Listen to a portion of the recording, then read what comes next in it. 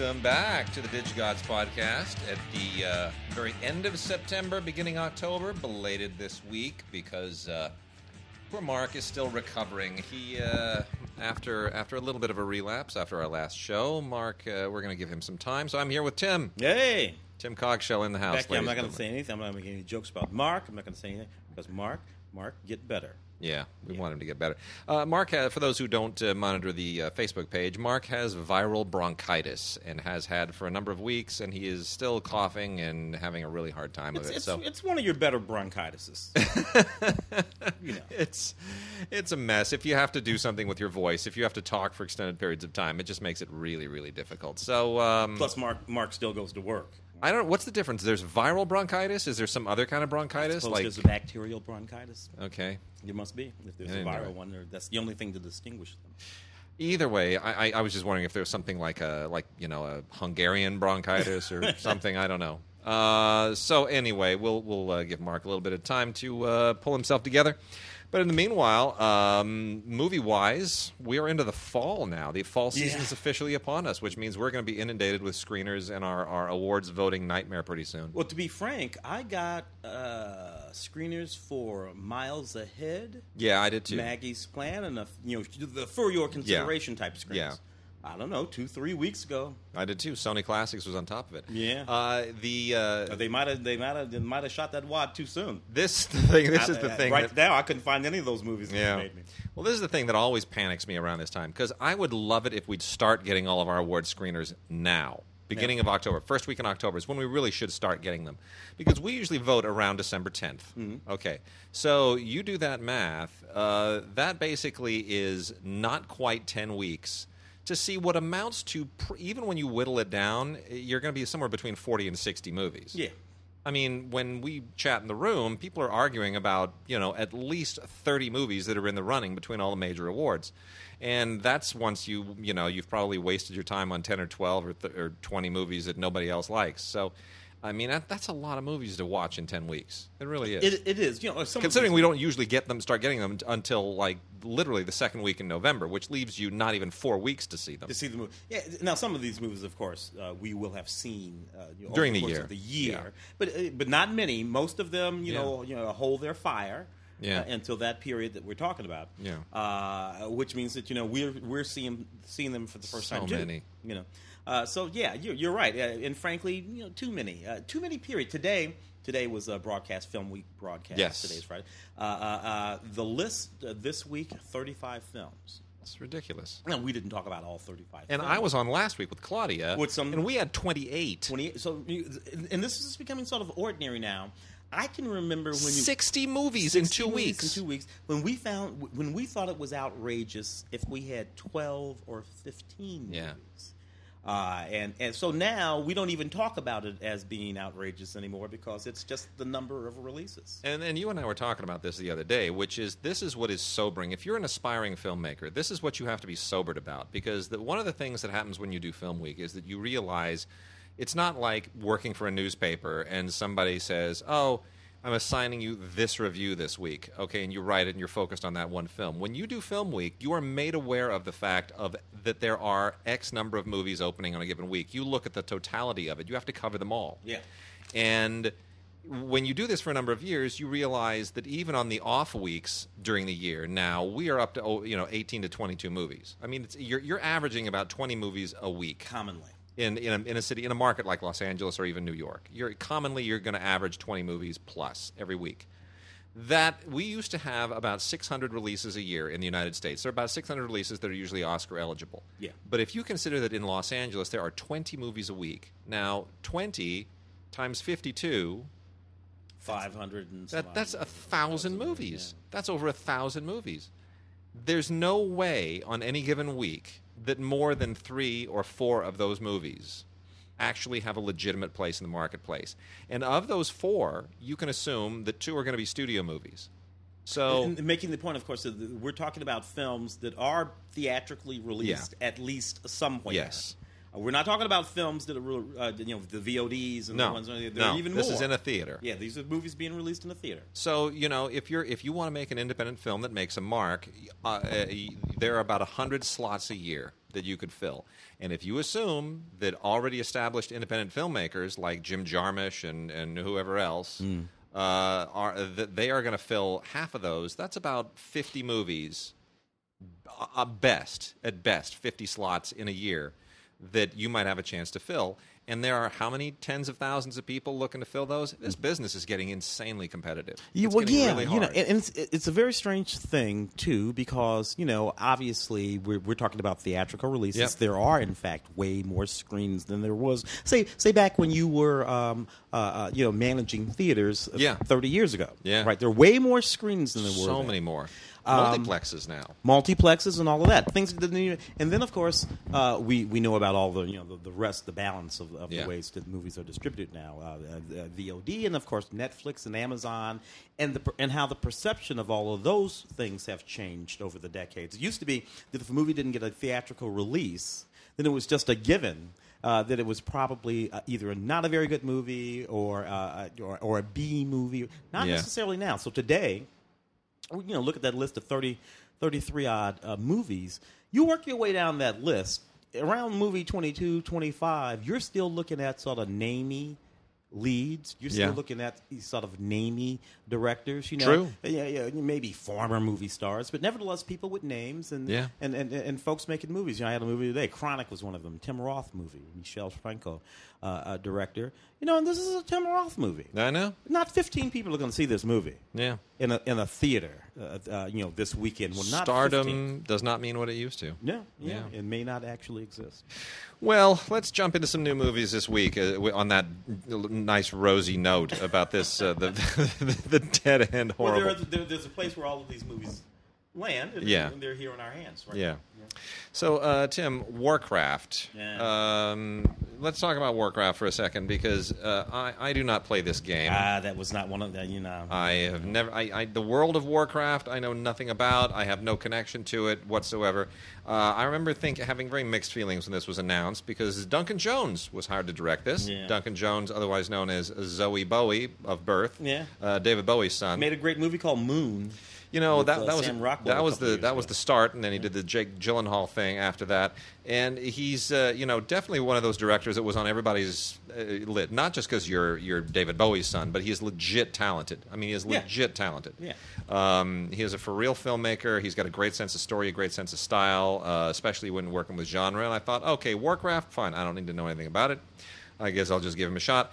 I got to be honest. I just don't get it. It's like what he did in this, anybody could have done. It's just so much CGI. It's just so much fantasy mayhem and creatures, and I don't get it. It all takes place in this world called Azeroth. And it is a completely fictitious fantasy battle of the Lord of the Rings variety.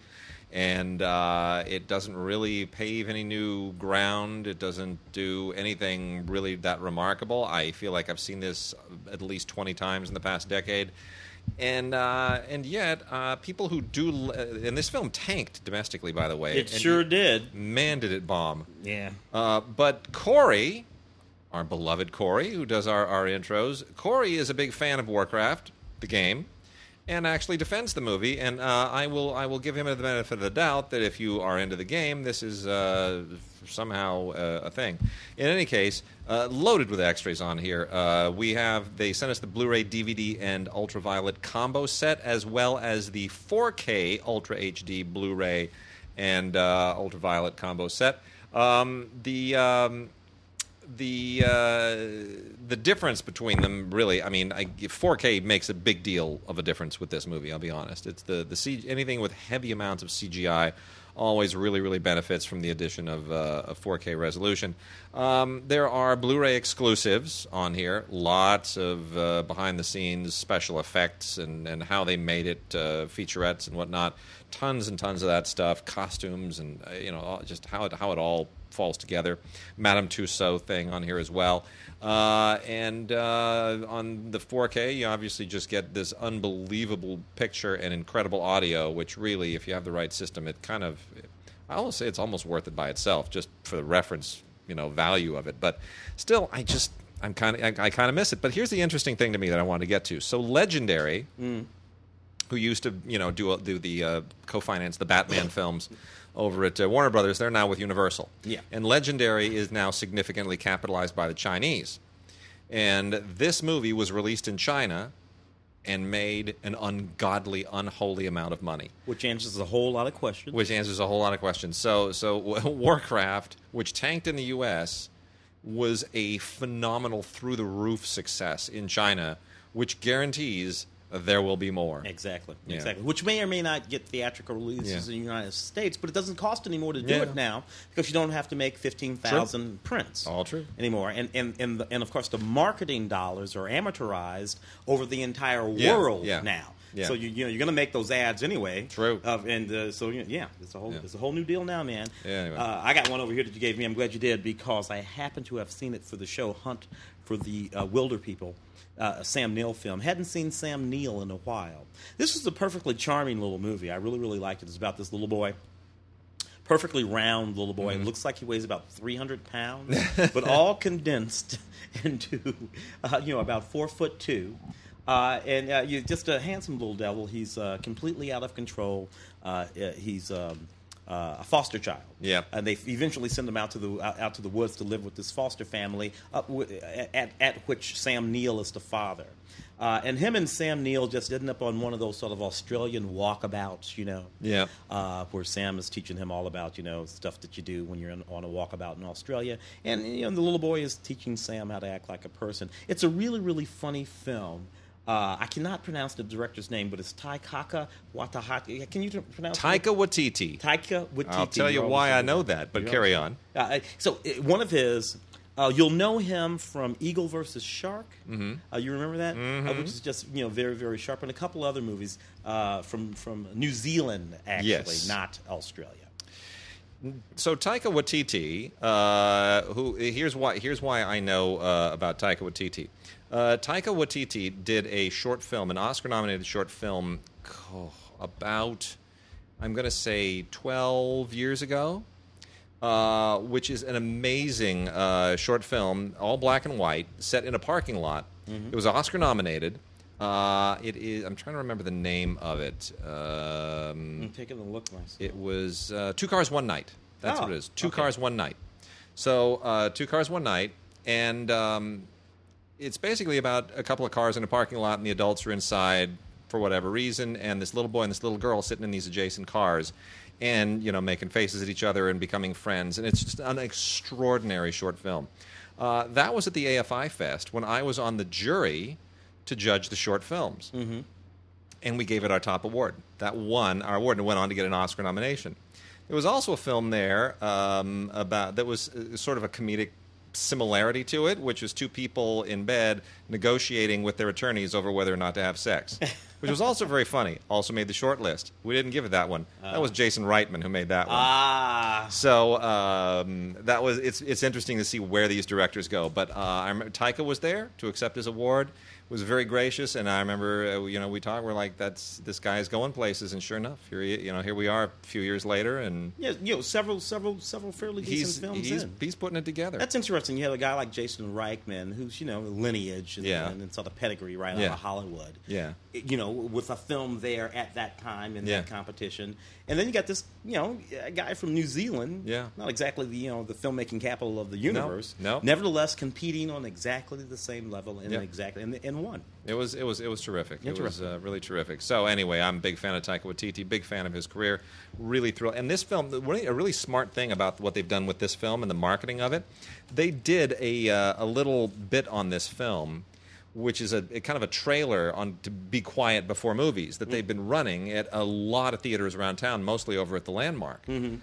But it's smart, because every movie has a little thing on being quiet. The kid, looking at the audience and playing to the audience, and then at the end of this little Be Quiet teaser that makes everyone laugh, Hunt for the Wilderpeople. And you're like, oh, that's a movie? I better go see it. That's very brilliant marketing. I did not know about. That's a new one. Brilliant marketing. Very, very smart. A bunch of indies that are hitting direct to DVD this week. Some of them had kind of limited releases, but they're all worth checking out. Some really, really good stuff here. Clifton Collins Jr. is an actor that I really, really like a lot. I don't think he's ever really hit it as big as he should, but he shows up. He works a lot. He's a recognizable face, and he is just phenomenal in Transpecos. Transpecos, directed by Greg Quaidar. I hope I'm not completely mutilating his name. But this is all about kind of border patrol corruption around, the border and dealing with border patrol agents and out in the middle of nowhere. Bottom line, it's a Western. It really is a Western. It's a modern-day Western, but otherwise structurally it's a Western. And it's an incredibly cool film with great acting done in a great remote location with only a few actors, but it's solid. Greg Quaidar, who also co-wrote the screenplay with Clint Bentley, does a really good job. No extras to speak of, but it's worth checking out. That's Transpecos, just because I love Clifton Collins Jr. I think he's fantastic. Then we also have Joel Kinnaman and Tom Holland in Edge of Winter, talking about things that take place in the middle of interesting, inclement locations. And this is about a guy who just wants to, be a better dad. So he basically goes to, takes his boys out on what's going to be like a father and son outing to go hunting, and it turns into basically the movie with the bear and Liam Neeson. The Edge. The right? Edge. The Edge. Yeah, Edge? it was the bear. It was Alec Baldwin. And Anthony Hopkins. Yeah, it's no. The Edge. No, that's the wait. Hold. You mean the Gray? With the Gray. Wolves. Thank you. That's what Liam it is. Neeson with the wolves. Getting them mixed up. Yeah. So there it is. Anyway, it becomes one of those kind of movies. There's this cabin in the middle of nowhere, and anyway. It basically becomes that kind of a thing. It's sort of a little bit of an exaggerated thriller, but it's generally well done and well acted. I'm not that familiar with Joel Kinnaman, but does a perfectly decent job. So that's Edge of Winter. That's worth checking out. And then a really unusual combination of executive producers here. Terrence Malick, Natalie Portman, and Chris Eyre. Now, Chris Eyre, people remember, did kind of hit his stride with Smoke Signals, which was a big winner at Sundance. Native American filmmaker, Natalie Portman, Terrence Malick. What brought those three people together is hard to know, but the film this is from Film Movement. This is The Seventh Fire. And really interesting film that deals with the issue of gangs and gang warfare and gang politics on a Native American reservation, which is a subject I knew nothing about. I didn't realize they had gangs on the reservation. Yeah, but they do. Gangs on reservation. It's a problem on the reservations, and it is a really, really troubling look at it. And we're not talking about we're talking about intra-tribal things, right? So you think about the reservation, you think about tribes, and you think about, isn't that just gangs already? This tribe versus that tribe. No, this is more complicated than that. And it's a lot more complicated. There are drug problems. I mean, we know there are all kinds of social problems in the reservations, but this really, really gets into it's how sort of tribal warfare has mutated into something kind of post-urban. It's really it's a fascinating film. It touches on a very important subject. It is not an easy film to watch. It's pretty grittily done, but it's worth checking out. And that is from a director whose name is Jack Pettibone Riccobono. Jack Pettibone Riccobono. Not an easy name to pronounce, but definitely a filmmaker to watch. Interesting. I got Mike and Dave over here, which is look, this movie came out. Had to see it. I saw that trailer. I wanted to cry. It looked so dreadful. So you got these two guys, Zac Efron and Adam Devine, who's in those Pitch Perfect movies that I absolutely love. And Zac Efron I actually like too. High School Musical movies. He's a bunch of that stuff. All grown up now. And they're these two sort of goofball brothers that nobody wants to invite to weddings because they're goofball brothers, and they go to weddings and they make fools of themselves and get drunk and pick up on chicks. There's going to be a wedding. The only way that they can go to the wedding is if they bring dates. So they run an ad in like Craigslist or online or whatever they do, and they get these dates. Anna Kendrick and Aubrey Plaza. I so adore Aubrey Plaza. Anyway, that's just a personal thing. So these chicks turn out to be bigger, sort of drunken nightmare monsters than the brothers, and it's all meant to be ironic and this and that. And I suppose that it probably is. Look, we all had our period where these kind of movies. I remember Tom Hanks made a movie called Bachelor Party. Oh, yeah. Oh, he's got to be 30, 35 with years Adrian ago. Zmed. Adrian Zmed. Yeah. With the great hair. Mm-hmm. And just all that kind. And so it's not like every generation doesn't have 1 or 2 or 3 or 15 of these movies. This is one for this millennial generation. I suppose they like this kind of thing. Yeah. How credulous do I sound right now? Anyway, Blu-ray, deleted scenes, extended scenes, alternate story line with a alternate pig sequence. So there you a gag reel and so on and so forth, and a gallery. Look, whatever. Like I said, let the kids have their stupid ass movie. Yeah. There you go. Mike and Dave need wedding dates. Yeah, well. Good for them.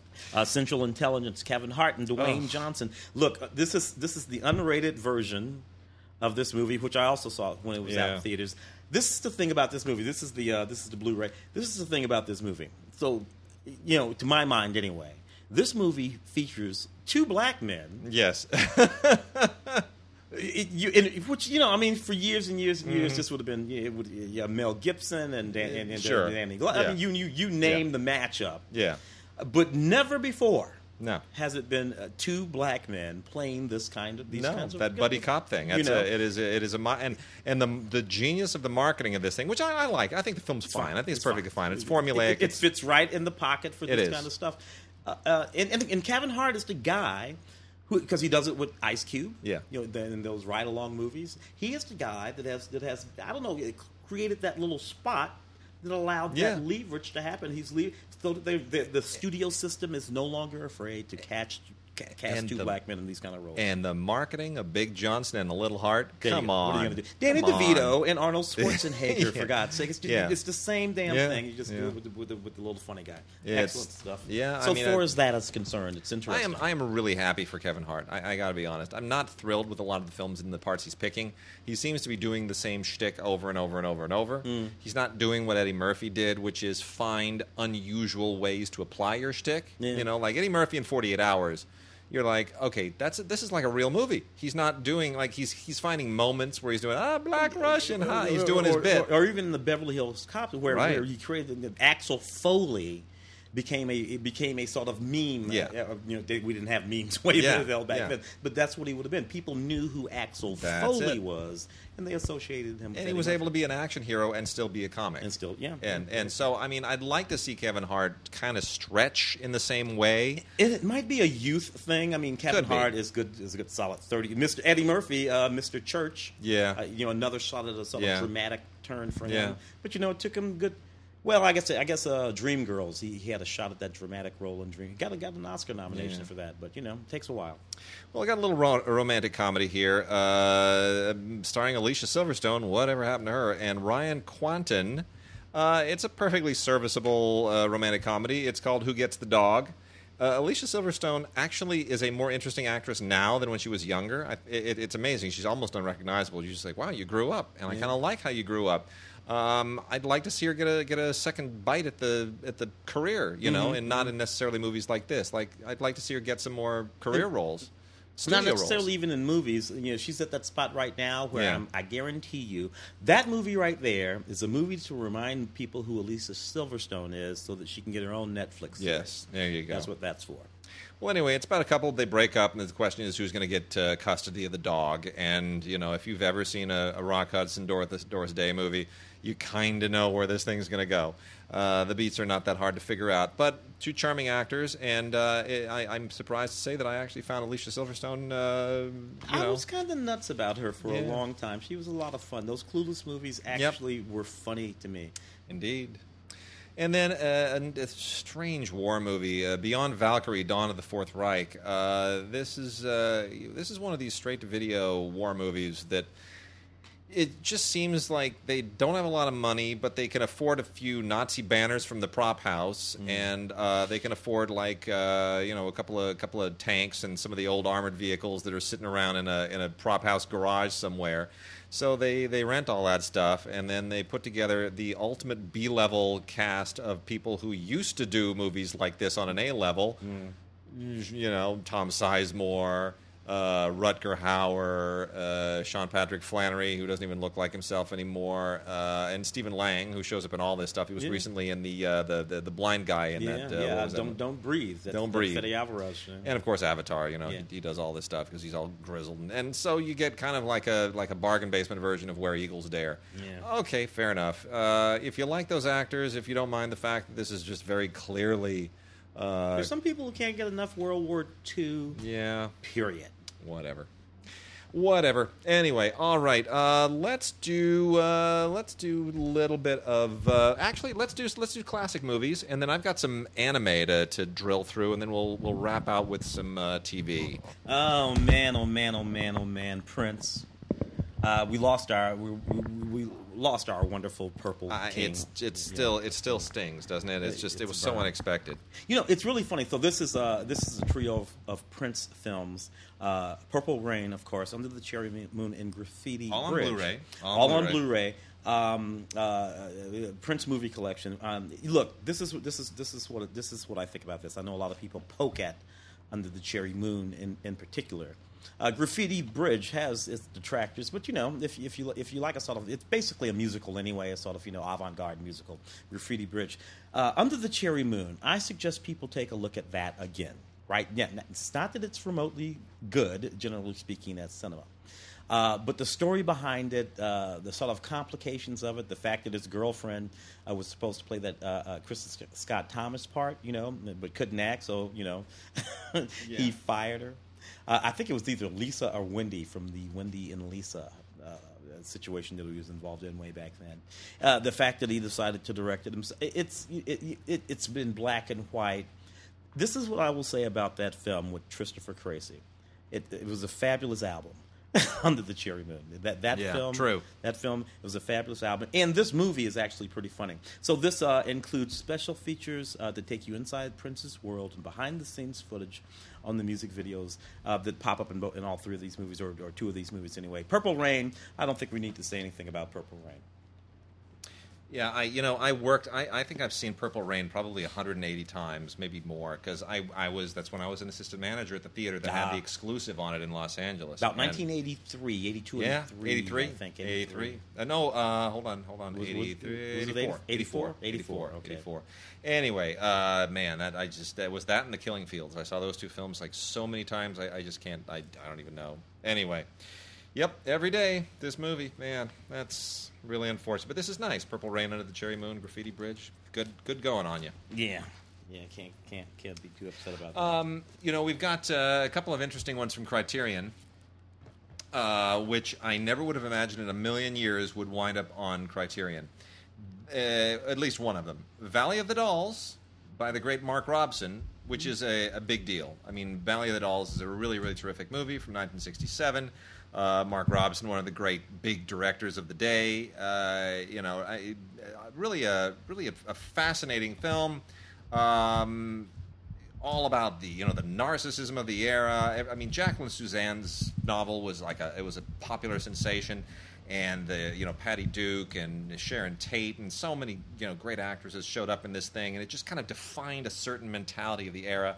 And I'm not surprised to see that on a Criterion Blu-ray. That's a serious deal, and a lot of great extras on here, including a 2009 gala tribute to Patty Duke that they had in San Francisco at the Castro Theater. Featurettes, documentaries, promotional films from 1967, even a television episode from Hollywood Backstories 2001. I mean, screen tests. It immerses you in the greatness of this film. It is a fascinating snapshot of a zeitgeist. That is Valley of the Dolls. And then somebody at Criterion clearly said, hey, here's an idea. Why don't we release it on the same day on Blu-ray with Russ Meyer's Beyond the Valley of the Dolls? Roger Ebert wrote that, right? Yeah. And that's a weird twofer to get on a 1 week because the movies are nothing alike. 3 years later, Beyond the Valley of the Dolls was released as a Russ Meyer movie, which is... it's really got nothing to do with Jacqueline Suzanne or the original movie. It just riffs on it, basically. It's so mod it takes it taps into the other zeitgeist of the day, right? Whereas Valley of the Dolls is all about a certain kind of bourgeois middle Americana, Beyond the Valley of the Dolls gets into that whole kind of quasi-hippie kitsch. Yeah. And that's just below the surface, which is the world that Russ Meyer, inhabited. It's not quite porn. Yeah. But it's porny. It's sort of set in the music industry with people who sort of on the fringes of society. It's all very sort of three women who are all rockers, and they're their whole weird 60s Hollywood scene.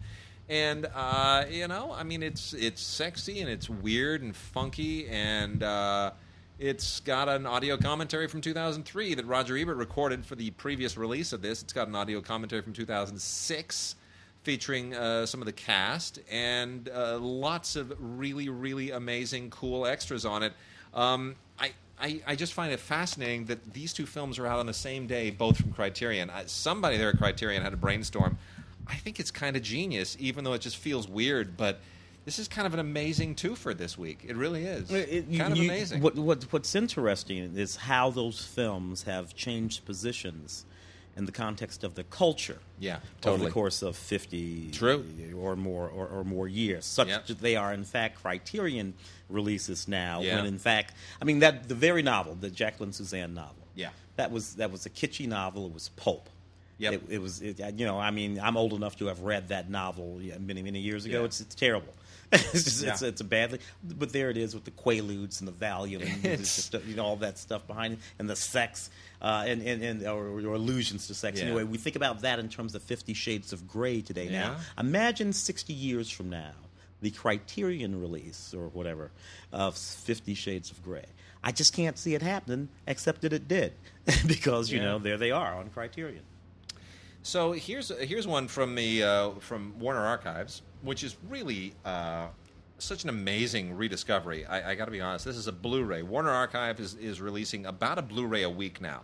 It used to be that we were getting about a Blu-ray a quarter. Now we're getting a Blu-ray almost one a week. There are a few weeks that go by that there aren't, but generally you're getting at least 2, maybe 3 Blu-rays a month out of the Warner Archive collection, which is fantastic because they do such a great job curating their releases. Of all the MOD divisions at the studios that have them, Warner Archive really do an amazing job. They just really pay attention. They're not just blowing stuff out. They're picking and they're combining things and creating themes and finding commonality between them and really giving it historical relevance. This is a movie I had completely forgotten even existed. This is Man in the Wilderness, starring Richard Harris. Now, at first glance, you think, oh, it's Richard Harris doing A Man Called Horse again. He's the English guy who's all grizzled, and it's a Western thing, and survival and yada yada. You think it's a revisited Man Called Horse. Yeah, it's not. It's the same story as The Revenant. Oh, he is basically playing that guy, the DiCaprio character from The Revenant. Mm-hmm. This is a better movie. Well, not partly because there's no CGI bear. There's no opportunity to say, did the bear rape him? That stupid thing that people came up with is ridiculous. This is all done, in that late 60s, early 70s style that gave us not only A Man Called Horse, but things like all the Clint Eastwood movies of that era, Josie Wales, right, all that stuff. It has that feel to it. Altman and all that. All that, the Altman things, it's got that late Western era thing, and it really suits this story. I think it's also more faithful to the story than The Revenant. The Revenant, takes some tremendous liberties just to kind of give it a dramatic structure. But Richard Harris, as that character, Zachary Bass does a great job, and you also get John Huston, who is a real baddie in this thing. The only thing that's better than John Huston as a director is John Huston as an actor. He is fantastic. So that is a beautiful, unexpected Blu-ray from the Warner Archive collection. Really, really nice that they came out with that. And by the way, here's what I really love about this. They did not re-rate it. They went with the original rating. This is the early 70s rating system. GP, General Public. Interesting. Before there was parental guidance, there was General Public, Interesting. GP. I had forgotten about that completely. They left the original rating on the box. I think it's great. Just the feel of the era is fantastic. I had forgotten about that completely. Yeah. I've got a couple over here. So, The Shape, H.G. Wells' The Shape of Things to Come. So, the film that's coming to everybody's mind right now, 1936 film. the original Things to Come. Things to Come. And this is the shape of Things to Come. So it's same thing, and that's right. That's right. They just made it again. So this is a 1956 film. I'm sorry, 1979 film. I should remember that. It's 1979. It's the year I graduated from high school. Jack Palance. And all of that. This is on Blu-ray. I don't know, these movies that came out back then that lived in that world of Battlestar Galactica and Logan's Run, and even when they were adaptations of things, they had a certain sort of kitschy look to them that I still love. Everyone seemed to be able to wear a jumpsuit. A sort of one-piece jumpsuit that zipped or buttoned up the middle, mostly zipped up the middle, and everybody looked great. Star Crash is one that comes to mind. All the post Star Wars thing. Everybody wanted to do a Star Wars-ish thing, but they weren't Star Wars. They sort of owed more to Barbarella than they did to Star Wars, right? They were very mod, always very, very mod. Like Galaxina was another one. All that. Anyway, this is an adaptation of the H.G. Wells, but in that sort of late 70s sort of mode. Jason's Journey, an interview with Nicholas Campbell. Symphonies in Space, an interview with the composer of the film, actually, which is very interesting, and a few other things. Rated PG, not GP. So by 1979, they had switched that over to GP, and that's on Blu-ray. Rod Serling's Patterns. I wasn't familiar with this, from 1956, right? Yeah. Fielder Cook. Did this movie. Van Heflin, Everett Sloane, Ed Begley, old Ed Begley in this movie. So this is a tale about ruthless men and women of ambition trying to get control of a $1 million television industry. Remember the Kraft television? Sure. Which was a real thing. People. We always talk about the three networks: ABC, CBS, and NBC. Yeah. Which were the networks that you and I grew up with. There were networks that preceded that. There was the DuPont network, the Kraft television network. There were lots of television networks all around the countries. Then they sort of faded away. This is about one of them and what happened to make this particular network go away. Interesting black and white film, 1956.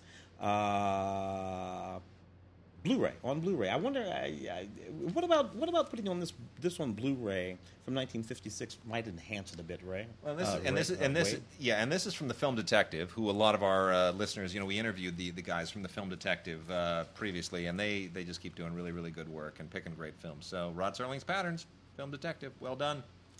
So I've got something here which is a massive conflict of interest, and I don't care. I'm going to go ahead and review it anyway. From the Cohen Film Collection, two films from Douglas Sirk. The films are Lured, which is a lovely film that also has Lucille Ball in it, and that's a lot of fun. But I really want to focus on A Scandal in Paris. And here's how I want to focus on A Scandal in Paris. Because A Scandal in Paris has an amazing feature audio commentary. It may be the single greatest audio commentary. In fact, I'm not even going to say that. It's not only the greatest audio commentary in history, it is the greatest combination of English words. I'm going to go a step further. It's the greatest thing ever in the universe. It's the greatest thing ever, this commentary. Best thing ever in the universe. The reason is because I did it. So this is my first ever solo commentary alone. I've always done commentaries in the past with people. That's the one that you did recently, right? Yeah. I remember we talked about that. Yeah. So I've done commentaries with you. I've done them with Mark. I've done them with Andy. Yeah. We've all done. So it's one thing you can corroborate this. It's a great thing when you do a commentary with a partner because you sit there and you lose your space and you miss something and you just. Somebody, your turn. They just take it over. They just fill in. Everybody's prepared, and then you find your spot again, and then you can. And it's a very nice flow. Doing it alone, you sit there with all your notes and all your time code notes, and you look at that screen, and your stomach drops into your toes, and it takes twice as long because you'll start running out of time. You'll go, oh, can we back it up? And so I can. And I'm showing how the sausage is made here, but there you go. But that's what it is. Oh, and you back it up, and then you got to redo it. It just took forever. But when you do it with two people, you can just about do it in the real time of watching the film with a stop or two. So anyway, this was really, really. Both of these films have been out before on DVD, but never like this. They are absolutely gorgeous. What Cohen has done is just spectacular and beautiful. The Scandal in Paris is an interesting story.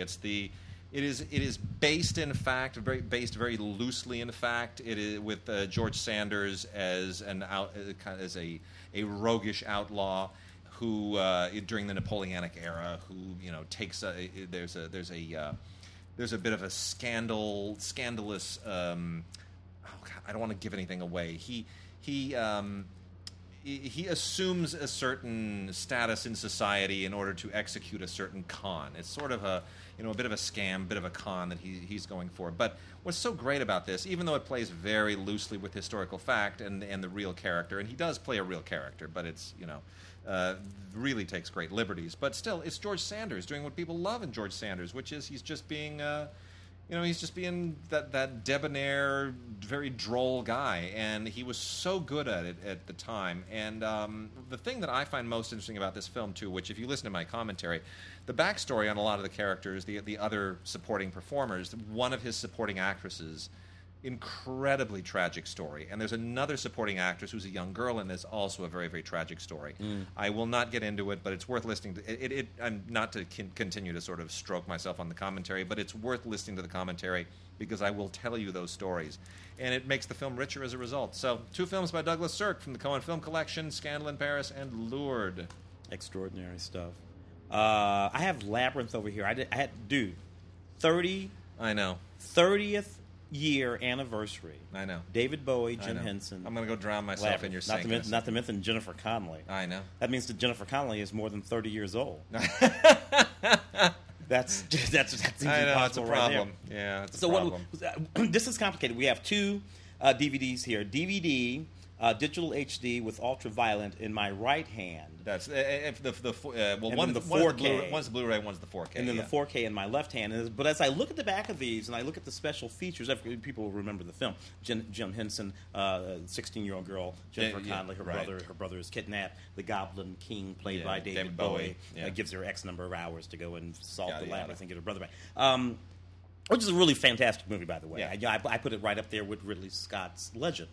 I do too. Right in the same world. And there's a lot of, pre-CGI era, a lot of the special effect work in this, all that kind of upside down, right side up stuff that's going. There's some really cool stuff in this movie from an effects standpoint that today we take for granted. Not to mention all of these not CGI, but built practical effect goblins and huge creatures that are there in the room that these actors are acting with. Because today, some kid on with a laptop could throw these kinds of effects together just with some of the software we have today. But then it was a real big deal. It's very impressive. Yeah, you're not just wrapping creatures and but anyway, as I mentioned all of that, because a good many of the special features on these, which I think is what really is interesting about this as well as the movie.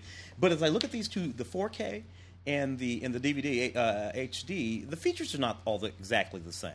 No. So I don't know. That always confuses me a little bit, particularly given that they are actually literally coming out at exactly the same moment right now. The features wouldn't all be the same. So over here, a couple of things that are the same. The reordering of time. A look back at Labyrinth. That's on both. The Henson Legacy. That's on both. Remembering the Goblin King. That's on both. Then we have. The Storyteller is a picture-in-picture track with a commentary track by the conceptual designer that's over here on the DVD. Yeah. That does not seem to be over here on the 4D. On the 4K. On the 4K. Yeah. And 2 or 3 other things, Journey Through the Labyrinth with the characters, the Quest for the Goblin, all this kind of stuff. So, I don't know. That's always a little interesting. What's the story behind that? Why wouldn't these be exactly the same? I have the slightest idea. That's an issue that Sony will have to contend with, and they'll have to explain that to us. Yeah. I don't know. Don't get it.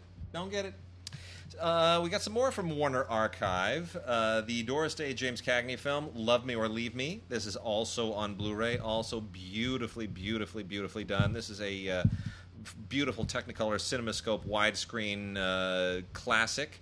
And it's basically the story of Ruth Etting, who was a singer in the 1920s, and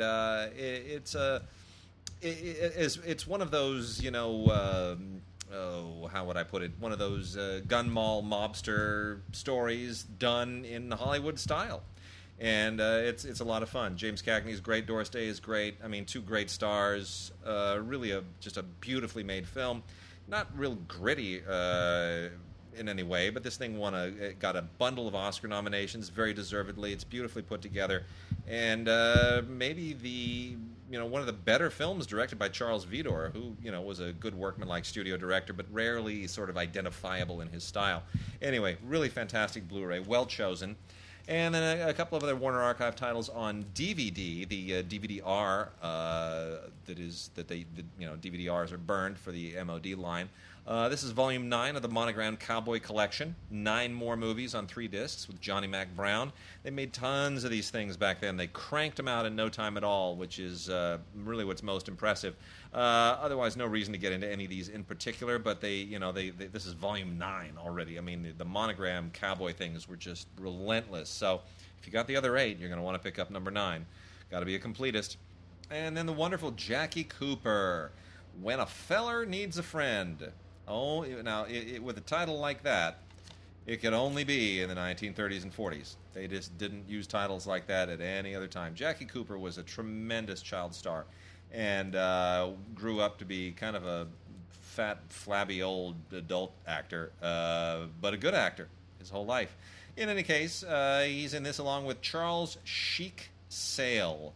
Might be pronounced Saleh, an actor I am not that familiar with, but this is based on a book called Lumpy that I guess was a big deal at the time by William Johnston. And effectively, this is one of those things that Jackie Cooper was doing quite a bit of at the time, which is, just being a cute kid in a movie that appealed primarily to people from the who are kind of the Depression generation. And excuse me. So, it's of interest primarily to people who are Jackie Cooper fans. Otherwise, you'll probably want to take a pass on it. It's not going to. If you don't love Jackie Cooper, you're not going to love it. Yeah. You gave me this one, and I'm glad you did. 1995 is the year, right? 1995. Yep. I'm writing for the Entertainment Today. Magazine. Sure. We wrote one. Sure. I had to write a review of this movie called Phoebe. Xenophobic experiments, right? Oh my God! Now this was the whole thing that was going on. I remember this very specifically because this was this a very, very young woman at the time named Erica Bendicky. That was her name, right? I actually interviewed her for the newspaper, right, in town, right? Met her at her publicist's office and everything.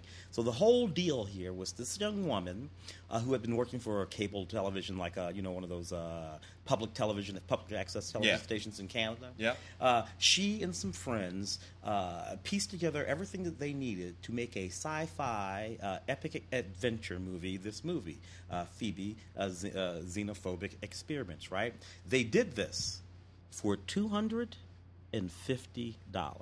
No kidding. They made this whole movie complete with special effects and pyrotechnics and aliens from outer space. And space scenes and all that kind of stuff. It's all, relatively speaking, terrible, but no more terrible than films made by, quasi-sized, pretty good-sized studios in 1995, spending a lot of money. Ice Pirates and crap like that. That's bonkers. What were we just talking about? $250. I remember interviewing her. I remember reviewing this film. I remember it being all kind of intriguing at the time. And now it's out on DVD. Anyway, if you want to see what you can do with perseverance and a little hard work, you can actually make a movie. It was a hit, this movie.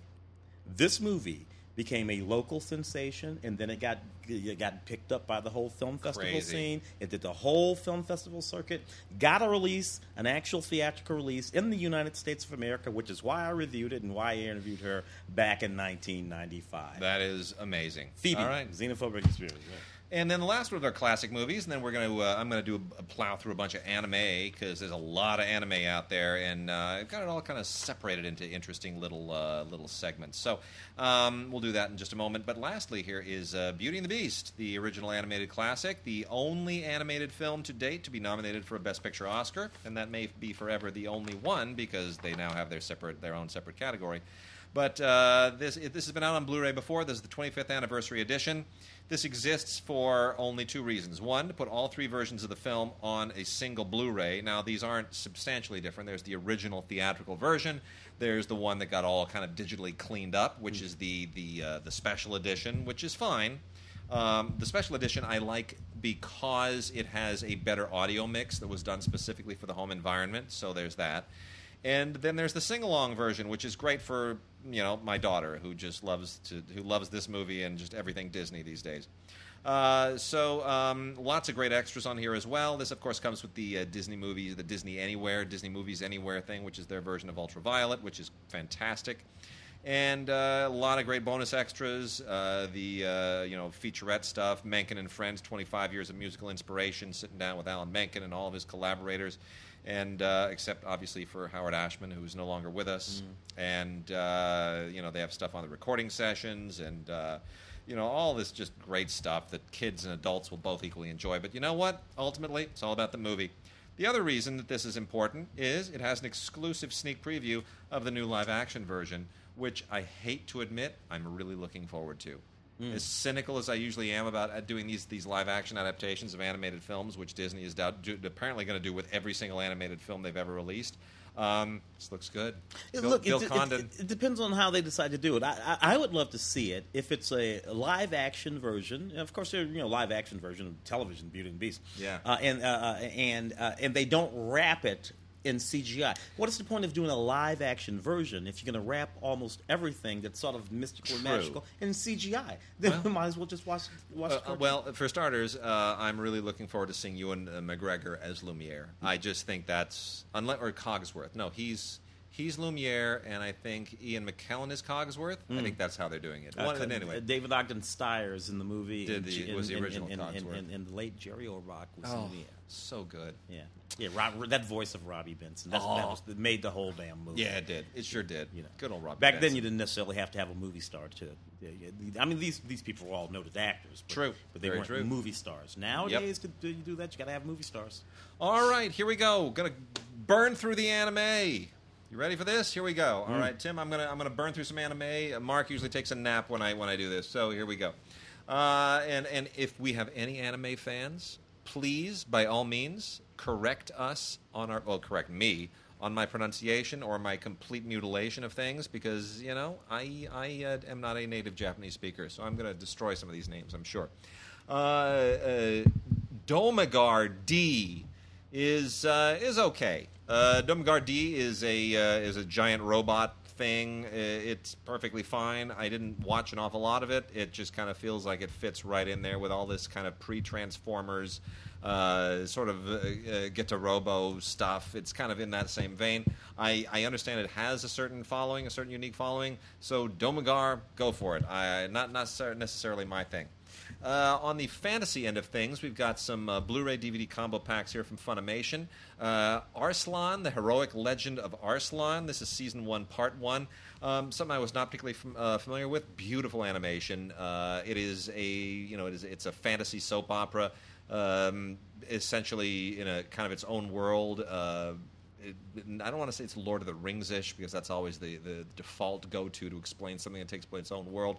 But it's a wonderful fantasy world, has its own rules and all kinds of interesting quests, and it gets a little bit violent at a certain point, as you might hope it does. But it's a nice Japanese take on a medieval concept, and I found it really quite charming. Laughing Under the Clouds, a little bit more impenetrable. But this is kind of turn of the century Japan, also sort of but this is a more grounded fantasy environment.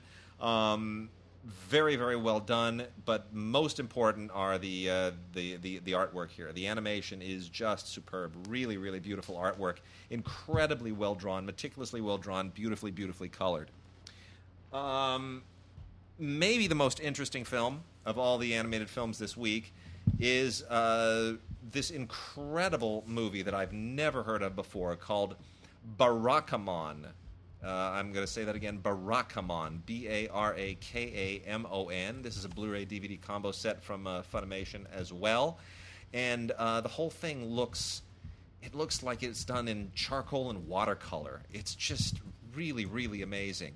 The story is somewhat parochial. It's almost better like live action, frankly, to tell a story like this. But in this case, it takes on this very poetic veneer. It's about a young calligrapher whose parents send him to. He's kind of a troubled kid, so his parents send him to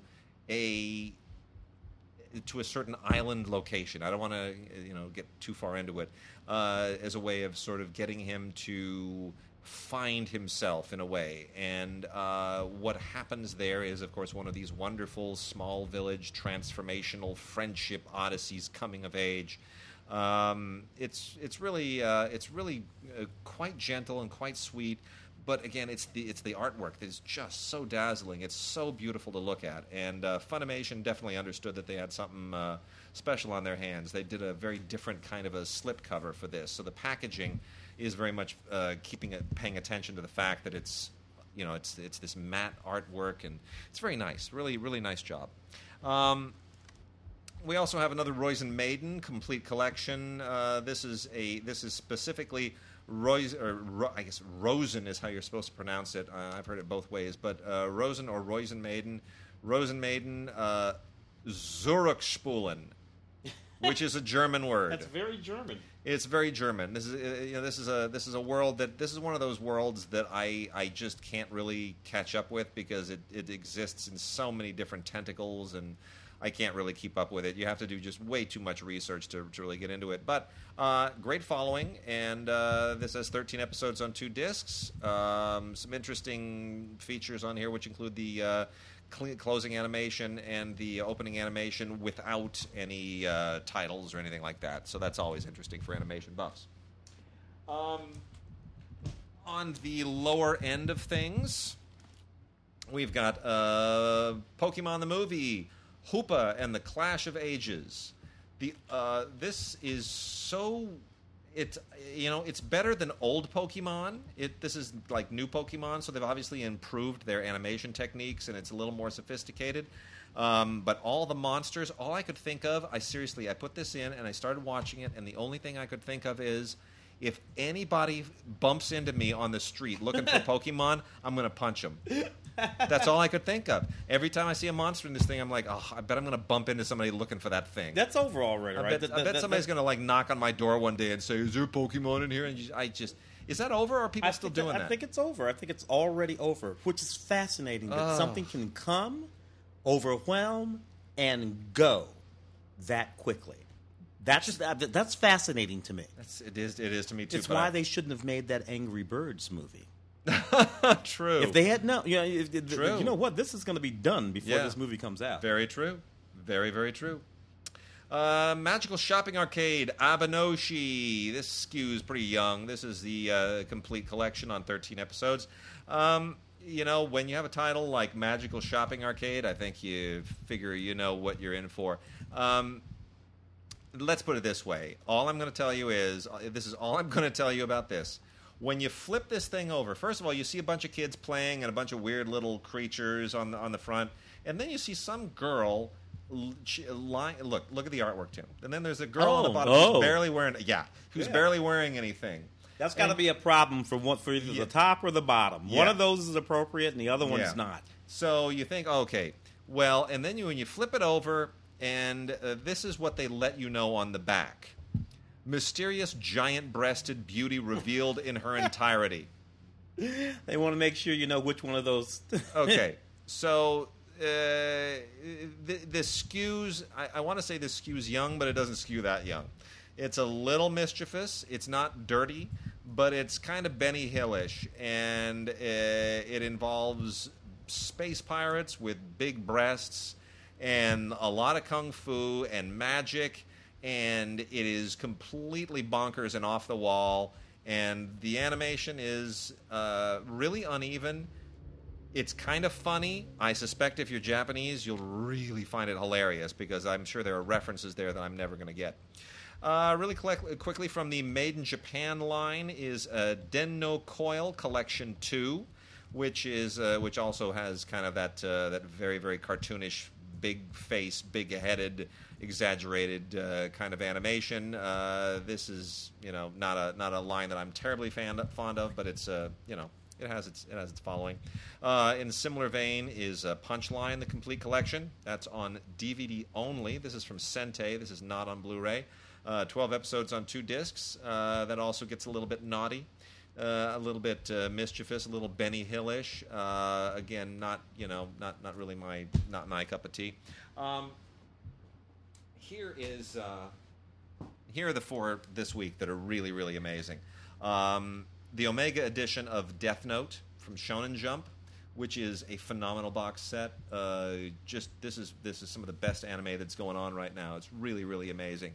It's essentially a high school student who enters this, enters this kind of mysterious calling, right? It's one of those favorite memes is that a high school student finds out he's some kind of messianic figure. Oh, you did. Right, has to go to kind of do a mythical journey. Anyway, Death Note is great. It's really terrific. The animation is phenomenal. The work on this is just magnificent. This is the Omega edition. That is worth checking out. Sailor Moon Crystal. Pretty Guardian Sailor Moon Crystal. This is a Blu-ray DVD combo pack, beautifully put together. It's the Set 1 Dark Kingdom arc. If you aren't keeping up with the Sailor Moon world, you're never going to catch up. This thing is very elaborate. It includes an 88-page booklet and a bunch of art cards, and it is really well animated. It is an incredibly well-written line of stories, but it's so elaborate and so all-encompassing. It's kind of like Robotech. It's just got, if you're not up to speed, it's going to take forever. So anyway, she's got long blonde hair, and she's heroic, and she's cute and lethal, and she is what she is. Blood Blockade Battlefront, the complete series, episodes 1 through 12. This is from Funimation.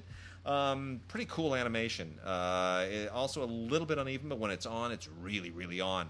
And this is from the Studio Bones people who do Full Metal Alchemist and Space Dandy Soul Eater, and this is kind of a mystical battle between the Earth and the Netherworld, and it's if you like that kind of thing, Constantine-ish, right? Yeah, a little bit like Constantine. And then the most bizarre thing I've ever seen in my life: Assassination Classroom. This is Blu-ray DVD combo pack.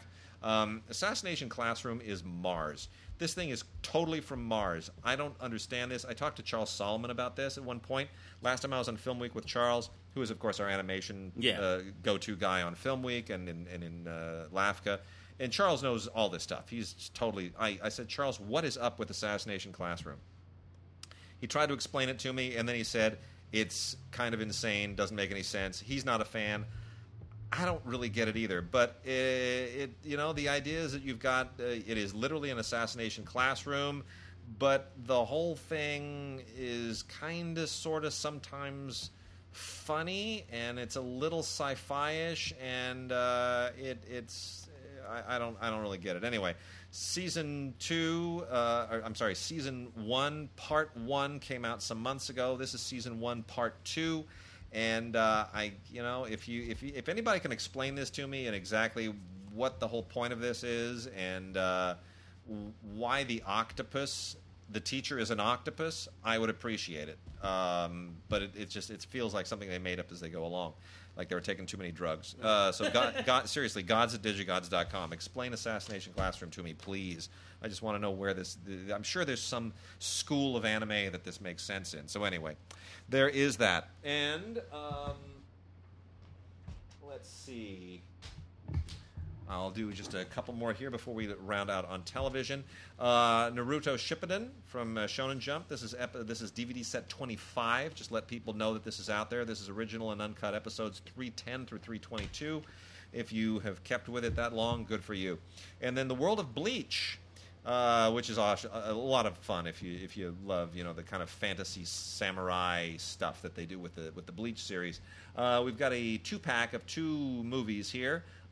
Bleach Fade to Black and Bleach Hellverse, the movie. So Fade to Black and Hellverse, double feature. And then on Blu-ray, the set 1 of the series with episodes 1 through 27, first time ever on Blu-ray, is Bleach, first time ever, set 1. So that also from Funimation. Good stuff. Tim, let's talk TV. Got some interesting stuff here, actually. I only watched a few episodes of Reign during the first season.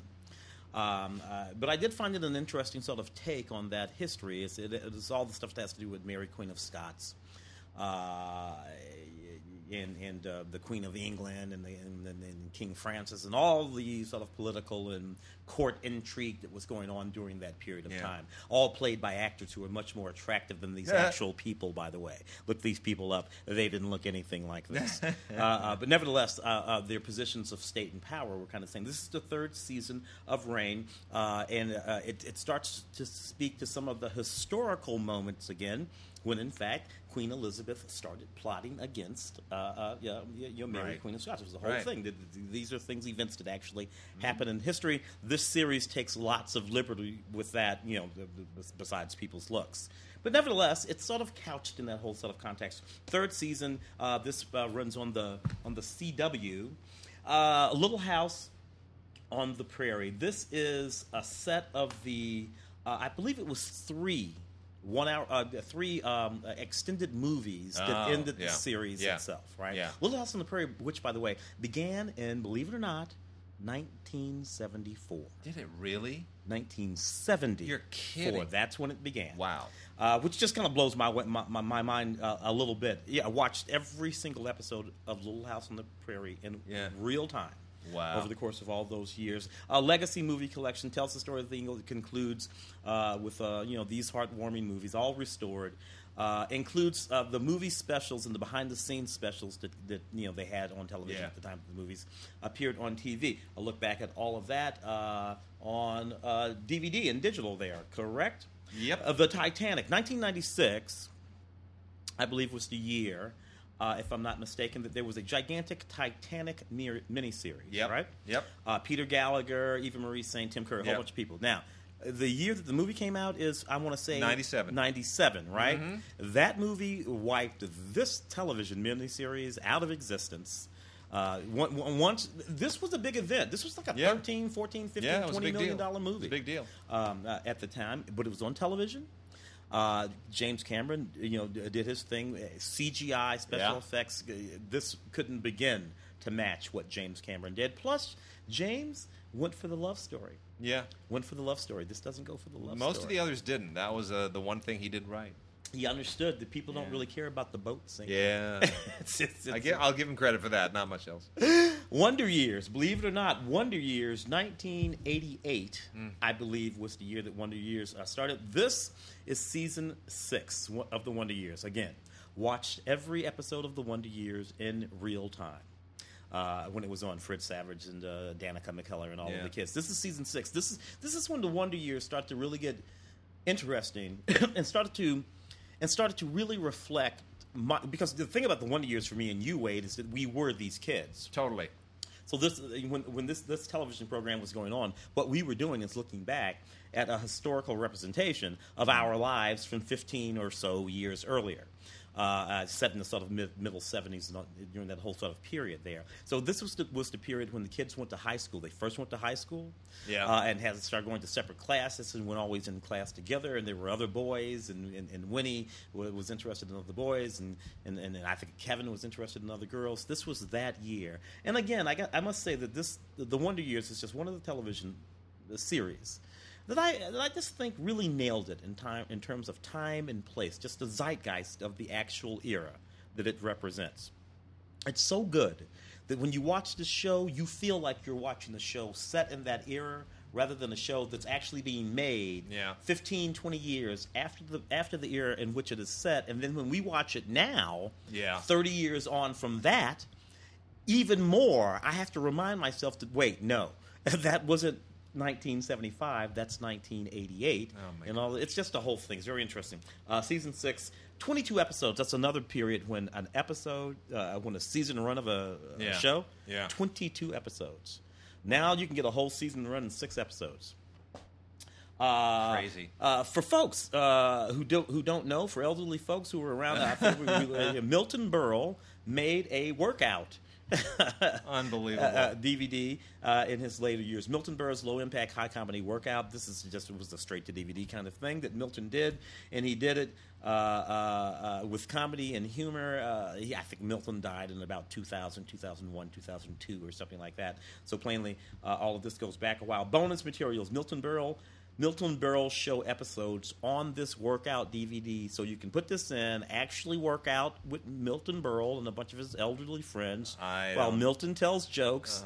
And then when you get bored with that, you can pop over to the special features and watch Frank Sinatra, Carol Channing, Ronald Reagan, and Zsa Zsa Gabor, among others, in excerpts from the actual Milton Berle television program.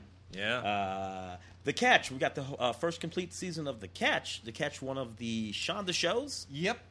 And I'm sort of elated at the career of Mireille Enos because I know the family very, very well. I've been in Mireille Enos' house, so I'm the lead, who previously was on the Killing.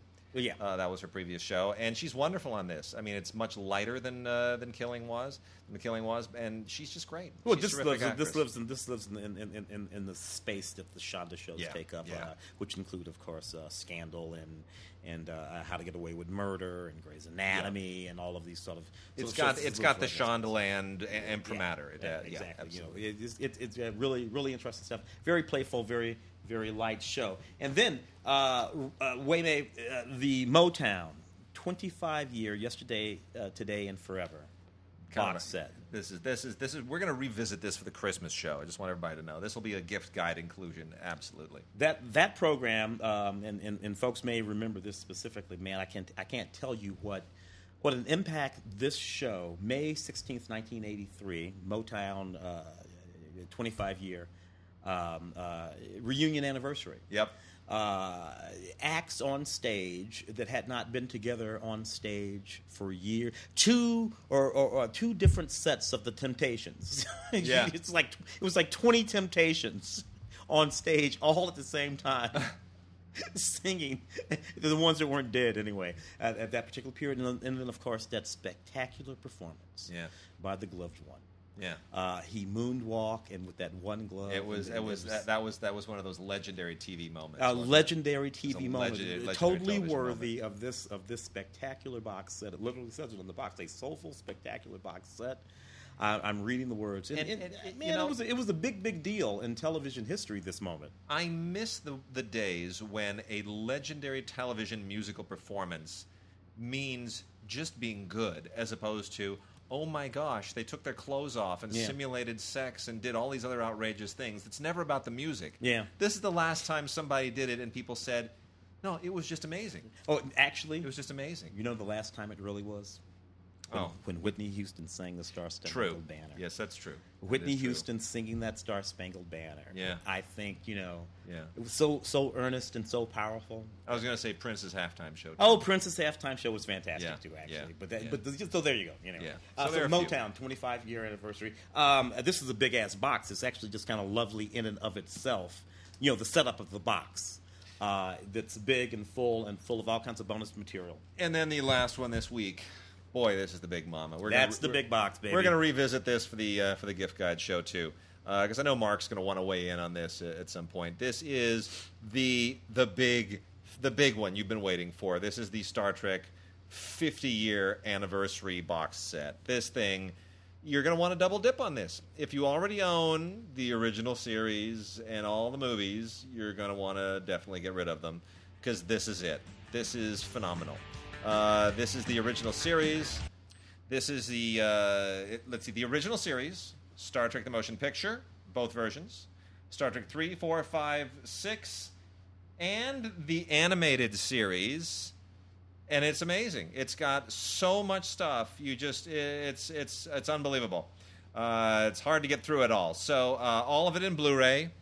And the animated series, of course, is the one that I love the most, that Mark is never going to let me live down. He will never forgive me for that. But this is absolutely terrific. This is the ultimate Blu-ray collection of everything pertaining to the original series and the animated series and the movies and the whole Shatner, Nimoy era, the original cast. Mark is not about that animated. You know what was great about that animated series? Huh. They would go outside in space. They would spacewalk, and they just had that sort of force field thing around them. I've always thought that they should have used that in some of those later movies. That sort of notion of a little personal force field bubble and then they could just walk around. They never quite got there. Well, there are just heaps of extras here as well. I mean, it's ridiculous. There's, if you need me to recommend this, you're not a fan. Yeah, so we will revisit this again, of course, at holiday time, and this is just one of those great things. Everybody was waiting for this. It's worth double dipping. If you already own all this stuff on Blu-ray, go and sell that stuff at the used DVD store and upgrade, because it's absolutely worth it completely. All right, that's it for this week. Tim, thank you. Not sure if Mark's going to be up to it again next week. We're going to kind of play it week by week, see how long it takes for him to get his strength back, get his voice back, and we'll see you guys again soon.